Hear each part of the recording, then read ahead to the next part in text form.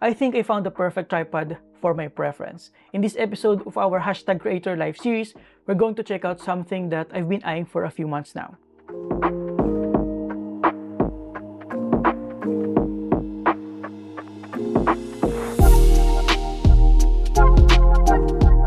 So I wanted a lightweight but sturdy carbon fiber video tripod with a smooth fluid head, quick height and angle adjustment since I always shoot multiple angles of a product, something with a ball head that can tilt into portrait mode for short form videos and can collapse into a very small form factor to save some space in the studio.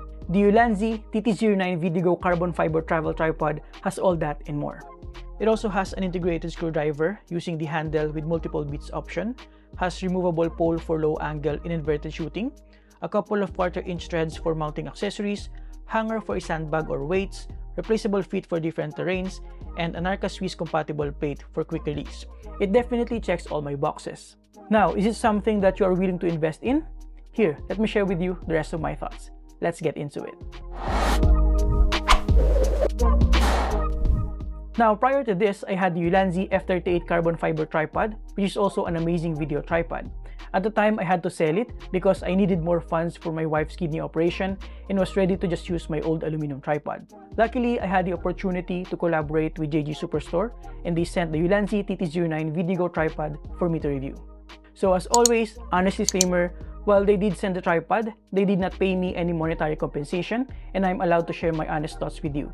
They will also not review this video nor the script prior to release.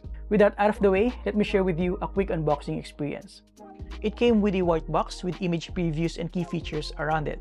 Inside the box, we have the user manual, a nice quality carrying bag, and the Ulanzi TT09 VideoGo tripod itself, additionally protected by a plastic and some optional pointed base for different terrain. At first look and touch, you will really feel the premium quality of the tripod. The design and construction feels quite refined all around here. We have lever lock legs for quick and precise height adjustments, replaceable bases for different surfaces, good quality locking mechanisms, and a lot more, which we'll take a closer look at in a minute. Now, the reason why I wanted to get this particular model rather than choose again the Ulanzi F38 that I had, I feel like the Ulanzi TT09 VideoGo checks more of my boxes. Granted, the Ulanzi F38 is lighter, more compact, has an integrated F38 quick release video head, and features quick expanding legs. But I prefer the Ulanzi TT09 VideoGo more based on my personal use case scenario. Here, let me explain. First, while the quick expandable legs of the Ulanzi F38 are super convenient when extending the legs at its maximum height, I prefer the lever lock legs of the Ulanzi TT09. It's still relatively quick to extend while having a more precise and easier height adjustment. I also feel like the locking mechanism is more stable due to the lever lock design. The downside of this is that you may have to tighten the nuts over time when it starts to get loose.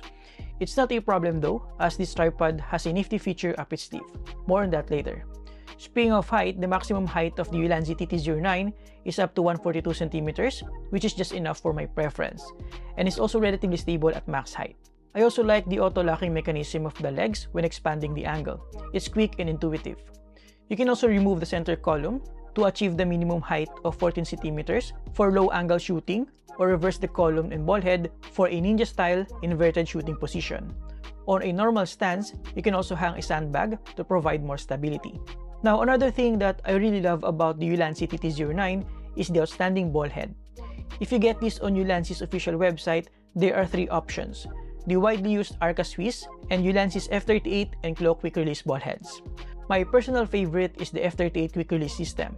It's relatively quick and secure, and I already have a bunch of F38 base and top plates across all my mounting points like tripods, overhead rigs, and what have you. What I got from JG Superstore though is the Arca Swiss variant, so I had to attach my own F38 base plate. It's easy as it's Arca Swiss compatible. Now, aside from the quick release ball head, I also like its overall quality. The knobs are solid and refined and are also easy to adjust. We have the usual adjustments like tilting, panning, and of course the option to adjust the angle of the handle. Speaking of the handle, as I alluded to earlier, this tripod has a nifty feature up its sleeve. The handle actually doubles as a screwdriver with interchangeable bits on its end. You can use it to tighten the joints and levers or use it on your other camera gears. What an absolute bonus, right? Now, check this out. Even though this is technically a video fluid head, it also has an integrated ball head with an option for portrait mode, which is super clutch for vertical content like TikTok, Reels, and Shorts.